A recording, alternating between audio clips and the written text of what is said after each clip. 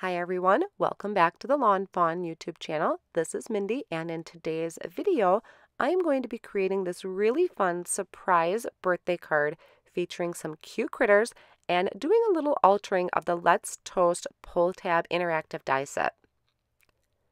So the first thing I'm going to do is just give you a look here at some of the stamp sets that I'll be using. I'm using a little kitty from the Say What Pets, the Rub-a-Dub-Dub, and Meow You Doing stamp set. I'll start my card by doing some Copic coloring. So I stamped the images onto Lawn Fawn white cardstock with the Lawn Fawn jet black ink. And then I'm starting out by coloring the tub, which is sometimes kind of hard to color when you want it to be white.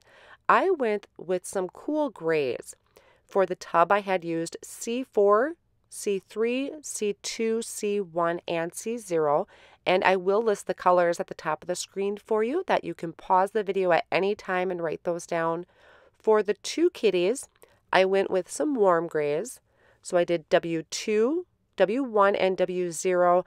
I did bring in W4 for just a little bit of a shadow, and then I added stripes to my kitties with the W5. Then I'll come in and just kind of work on some of the smaller elements. So the little pirate ship and the duck. I just added some cute little bath toys. This is part of the Rub-a-Dub-Dub set, so I was giving my cute little critters something to play with in the bathtub. And then I'm going to work on the bubbles, and bubbles can be pretty tricky because they're kind of see-through or iridescent. So I went with the BV Copic marker set. I have BV01, 000, and quadruple 0. And I apologize if it's a little hard to understand me. I've been dealing with a summer cold and my head is still pretty stuffed up, so I apologize if I sound a little stuffy. Once I have everything colored, I just use the coordinating dies, hold them in place with Post-it tape, and run those through my die cut machine. Next, I'm going to work on my background. So I am using Mermaid cardstock, and this is the stitched speech bubble backdrop. And I'm going to stamp some sentiments on here for my background.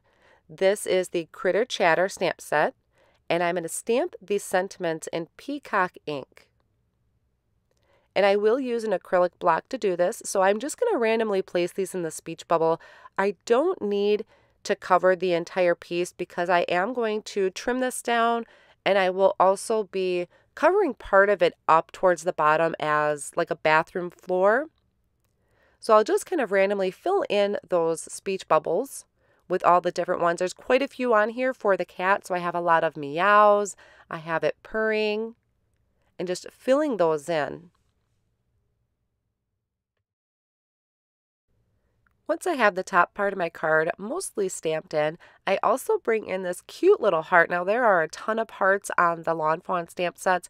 This one might be from Meow You Doing, I can't remember offhand, but grab a small heart and it's really cute to add that in those little small bubbles. Then I'm bringing out the Let's Toast pull tab die set. I'm going to use the one where it's going to cut the notch at the top, so I'll start by doing that. And that is just creating that opening so we can pull up our slider piece. Now this is where it gets really fun. I took the Lawn Fawn acetate and I die cut that element, the slider element from the acetate. This is going to allow me to customize whatever I want to do. Since the Let's Toast is designed for the Let's Toast stamp set and meant for a bigger object like the toaster, I want to be able to use this with smaller elements, and obviously our backer piece would show through on some of those smaller ones.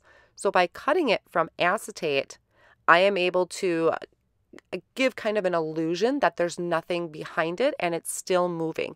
Now the Lawn Fawn acetate is a really good durable acetate. So I did run this through the die cut machine twice, and it is a little hard to score on those lines, but I was able to get it scored for the most part, and I just reinforced it with the bone folder. Next, I'm taking the straight die in there. There is a curved one for the toaster. This is the straight one that's going to create that slit so I can slide my interactive piece through. So once I have it lined up about where I want it to be, I can run that through the die cut machine, And then I'm taking that acetate interactive piece and just sliding that from the back through the front and opening up those flaps. I also die cut out a white cardstock. This is going to be our piece that's securing our acetate strip on the back there. We're not actually taping this to the back of that strip. It's just kind of a placeholder so it doesn't move around a lot. And I did find the acetate is really durable when you're sliding. It's not going to buckle. It just has a really nice, strong hold to it. So now to kind of start putting our elements together, I did go ahead and add my bath toys to the bathtub using the Lawn Fawn glue and then my bath bubbles. And this is just giving me an idea about how far I'm going to have the kitty go. And I did trim those tabs down just a little bit. And I'm going to line that with the Lawn Fawn double-sided tape. Now afterwards, once everything was done and over with, I did go back and add a little bit of Lawn Fawn liquid glue to those areas where I had the double-sided tape. It was kind of popping off on me a little bit when I was playing with it, so I reinforced it with the Lawn Fawn glue just to make sure my kitty stays in place. Then I'm taking some small foam squares, adding those to the very edges of my bathtub, just lightly putting that in place over the kitty. And then once I know I'm not catching on those foam squares, I can give that a harder push to make sure those foam squares are really stuck to the background. You just want to make sure whatever image you're putting over the top is giving you enough room for your slider piece to move up and down. This is just decorating the tab, so I am lining that with some double-sided tape. I am covering up that area where the triangle is because I die cut it out of Mermaid cardstock as well, just to kind of give a little bit more interest to that tab. And this is just going to indicate to the recipient that they need to pull that up to see the surprise. I'm just lining that up over that acetate piece so that that can pull up. And being that I line the entire thing with the double-sided tape, I can just pop that little triangle right in there, and that's going to hold down. Now to make sure I'm giving this enough room for the interactive piece to move, I did layer this twice with foam tape. And I'm going to attach that to a card base that I made. I have white as my main card base, which is 4 1/4 by 5 1/2. And then I have a piece of PEACOCK cardstock there cut to 4 by 5 1/4. So that gave my interactive piece enough room to move up and down and be able to get my fingers in there to pull that up. The rest is just decorating the front of this card. So I'm putting the mama cat in the front, added a little bit of a foam square on the corner, and then the rest with the glue, the liquid glue. Then for the bath bubbles, the bottle of soap, I'm going to just add that right to the background, and some of the bubbles floating up from the bathtub, I am going to line those with liquid glue and also some foam squares just for some little added interest. And I just love how this little kitty is popping out of the bath because if you know cats, most of them that I have found are not fond of baths. So that's why I thought this sentiment was so super funny to me. My husband didn't get it, but I thought it was really funny. So the sentiment reads, "Hope your day is filled with surprises." And then we have this cat popping out of the bath. So I giggled at it.